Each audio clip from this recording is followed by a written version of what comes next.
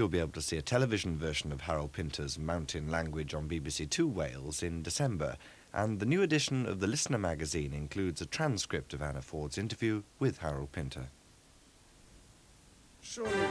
A year ago, His Royal Highness the Prince of Wales shocked the establishment by pouring scorn on modern British architecture. Next Friday, Omnibus presents a major documentary where the Prince airs his views, including the havoc wreaked on our city skylines. What was rebuilt after the war has succeeded in wrecking London's skyline and obliterating the view of St. Paul's in a jostling scrum of skyscrapers. Can you imagine the French doing this sort of thing in Paris, on the banks of the Seine, round Notre Dame, or the Venetians building tower blocks next to San Marco? When did we lose our sense of vision? How could those in control become so out of step? Prince Charles on plans past, present and proposed in Omnibus next Friday at 10:20 on BBC1.